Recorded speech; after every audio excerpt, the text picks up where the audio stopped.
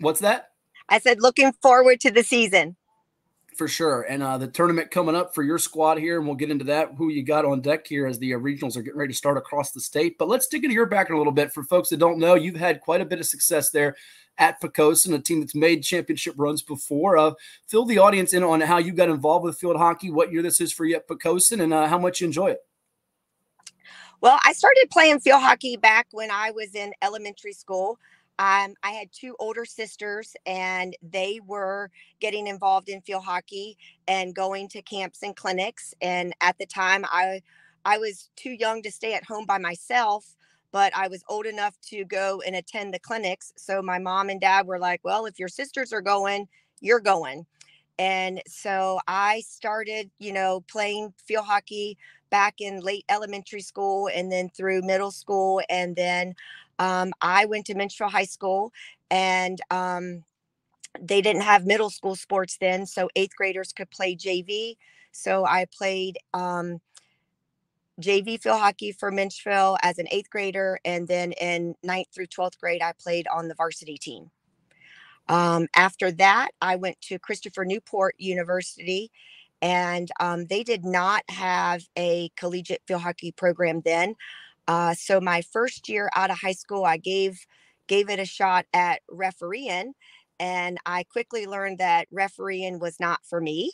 So my next year, my second year out of high school, there was a coaching position that opened up at Minchville High School. So I was the JV coach at Minchville High School for 9 years under Coach Melanie Haas, who was my high school coach.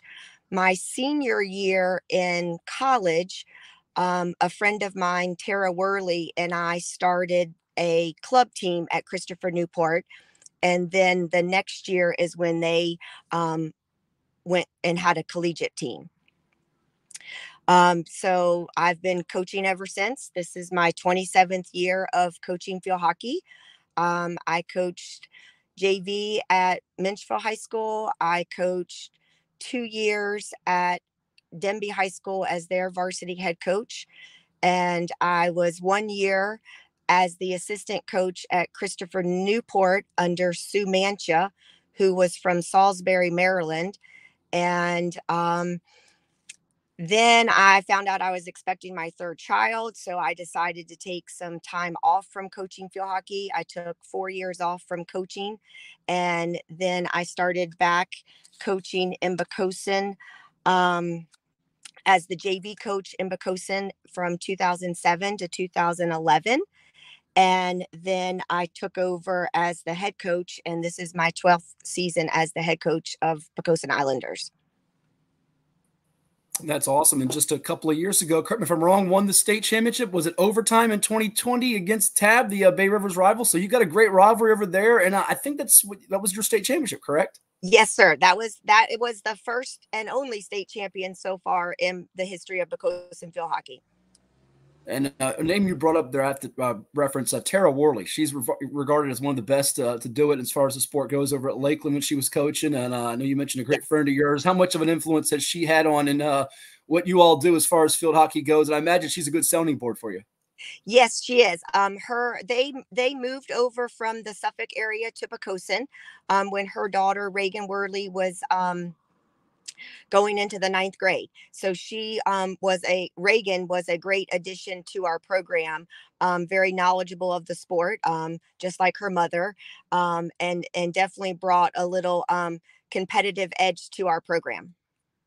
That's awesome. Well, we look at this current team for you now. I know a name that I keep seeing come across the reports as far as getting goals and making things happen for you is Elizabeth Trant. Tell me about her a little bit and some others that have been key contributors to your team's success thus far. And I know she's going to be a good one up for probably all region and all state accolades potentially.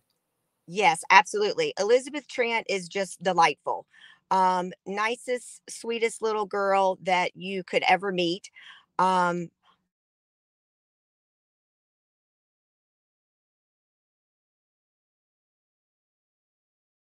I think we lost Coach Chiappazzi here for a second. We'll see if we can reconnect with her as she was talking about just the delightful, wonderful young lady that Elizabeth Trant is for her over at Poquoson. It is field hockey with Hatfield, so we'll try to recalibrate and get this restarted here with Coach Chiappazzi in just a moment here on field hockey with Hatfield. So hang tight here just a second. All right, we have Coach Chiappazzi back with us. Sorry about that. You were talking about just the delightful young lady that Elizabeth Tran is for you. Continue if you can.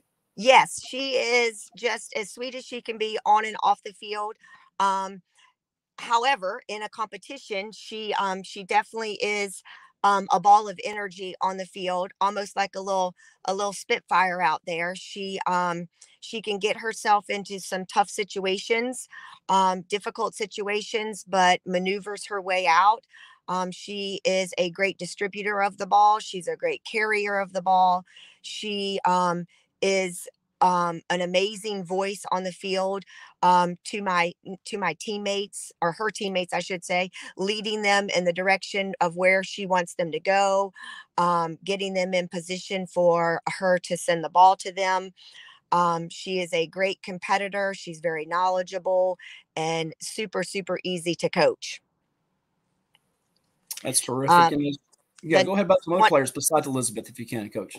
well, I was going to say, one of the nice things about Elizabeth is she's just in 10th grade. So I get to have her for a couple more years. Behind her, I have Grace Oates. Grace Oates is a junior, and she is another um, delightful young lady, very easy to coach, an easy teammate to have. Grace is a very good voice on our field. She directs our midfield. She's directing, the offense on where to go, and reminding them, make sure you're open in the circle. We got to have movement in the circle. On self start, she's telling them to get open. And then Grace also does the same thing back on defense. She's leading her defense on where they need to be and who they need to mark, and making sure that they're aware if there's any players that are open. Behind Grace, I have my goalie, Jordan Ivy. She is a senior, and she plans to continue her academic career and field hockey career at Shenandoah University next fall. Um, she again, a very easy coachable kid, takes it all in. She is another good voice in the back of the field. She also does a nice job of directing her defensive players on where they need to be. Those three are my key leaders. Outstanding. And you mentioned one getting a chance to play at Shenandoah, and you got Trent for a couple more years, which will be exciting for your team here as they continue to grow. And it is a young team, Coach. You're having a lot of success with a lot of youngsters. I know sophomores, juniors. That's not all senior laden, if you will. Speak on Yes. that, just their development. And then you play a very challenging schedule. You don't back down from some of the bigger schools in the area. It just took on Grassfield to conclude the regular season. What's that do in terms of the preparation for this playoff run that you hope to have? Oh, I believe that you get better by playing better teams. I always look for a challenging schedule and try to make a challenging schedule, because I feel that my players rise to the occasion, and we're only going to get better and learn to be better by playing better teams. Um, Along with that, with my team that I have this year, I have two seniors, I have three juniors, and seven sophomores. So we are a super small team this year. That's only 12 players, and then um, we only have one sub. And so when we're small in numbers, and then you're also young in youth and skill ability, we make sure every practice is productive. The girls work hard from the minute they walk out on the field for practice to the minute they leave. We run practices sometimes where we're working in multiple different areas of the field doing stations, and we go from one skill component to another, and then we bring it all back together and put it as a whole group activity. So all the skills that we work on in one day, we can implement at the end in a whole group activity. I would say that I am pleasantly surprised and pleasantly pleased with how our team has done this year. When we started on August the 1st, Um, I would say I had a little reservation based on our youth. My 10th graders, um, I would say four of them only have 1 year experience from JV last year. So you're talking about a girl that has 1 year playing experience on JV is now on varsity playing with some seniors that have already 4 years experience on JV. And I think that makes a big difference. But I also think that with the competitive schedule that we play, it has definitely helped my program and helped my girls grow and develop to step it up. Absolutely. In our last couple minutes here with Darcey Chiappazzi, the head coach of the Poquoson Islanders. She's got a coach of the year in her background, also a state championship here. Our guest on Field Hockey with Hatfield. We'll have our top 10 coming up, probably our last one before the playoffs get started here, Coach. And you've got to start the regionals. Correct me if I'm wrong. I'm looking at the schedule. Looks like New Kent coming up for your first matchup on Thursday. Is that right? Yes, sir. We host at Poquoson. Yes, sir. Okay, so you get a chance to host, and you could run into very potentially the rival in Tab in the postseason. One of your only 3 losses this year, so you could see them in a rematch. You've got Nansman over in First Colonial, who are 2 very good teams that have been in our top 10 all year long. Your team also in the top 10 along with Tab there. As you look at what's going to be the key here to this tournament coming up, what do you tell this group of 7 sophomores and youngsters that have sort of grown up here as this year's gone along, and you feel like you're maybe playing your best at the right time of the year, and you took 2 losses back to back, but you got that big win over Grassfield to maybe springboard you here in the postseason? I think my team has matured nicely over this season with their skills and their development in field hockey. Um, like I told them yesterday in practice, we're going to take this one day at a time. We're going to take it one game at a time, and we're just going to go from there. Well, it should be a lot of fun. Before we get you out of here, you mentioned being the mom. I looked into the background. I think you got a chance to coach. Was it your daughters, and also your son went on to wrestle in college? Give us a little bit of the background there of the youngsters, and also any players that maybe you haven't touched on yet that have come through your program that are playing at the collegiate level, and those that you'd like to shout out if you could. Yes, I have 2 daughters that both played for me. I coached them in their club, and then, well, I coached them at youth when they started playing Newport News Parks and Rec Summer League, and then coached them in club field hockey, and then for Poquoson High School field hockey. They both went on to play at the collegiate level. My oldest daughter did 4 years at Lynchburg University, and then my middle daughter, she did 1 semester or played 1 year at Shenandoah, and then she transferred to Lynchburg University for her last 3 years. My son is currently a sophomore at West Virginia University, and he was a wrestler in Poquoson, and he has continued his academics at West Virginia University along with his athletics on the wrestling team.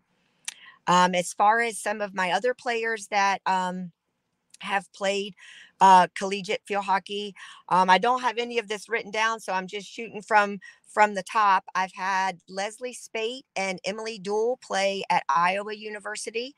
I've had Corinne Jasinski play at it was Lynchburg College then. Um, Evan Bunting and Jordan Stolmacher have played at Virginia Wesleyan. Emma Barefoot and Emily Swartzball are at Shenandoah University. Her twin sister, Haley Swartzball, is at Randolph-Macon. Galen Goodman played at Bridgewater. Kelly Jasinski and Emily Deeds played at Roanoke College. Haley Inkster played up in Maine. I can't remember the name of the school that she went to. She went for marine biology up in Maine. Maddie Baker played at Shenandoah University.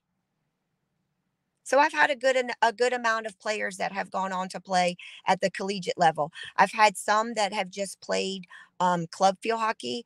Caitlin Kaysen played club field hockey at Virginia Tech. Mackenzie Miller played club field hockey at UVA. And Libby Harper, who was one of our standout players from last year, she is playing club field hockey at James Madison this year. Awesome. Well, hey, thank you so much for the time today. We wish you and your program all the best in the postseason coming up. Yes, And thank you so much. say hello to my good buddy Mike Whittington over there, the new athletic director. He's a Oh, good I friend, sure and I know will. he's very proud of what you and the ladies are doing over there at Poquoson. And we'll talk again soon, and we'll keep our fingers crossed for the Islanders to make a state playoff run. Perfect. Thank you so much. Have a good day. You got it. That's Coach Darcey Chiappazzi, our guest here with Field Hockey with Hatfield. We'll take a timeout, come back with our Il Giardino Chicken Parm Player of the Week, the top 10, and put the finishing touches on this edition as the playoffs are upon us here. Now we'll hear from some of our sponsors at the Plex.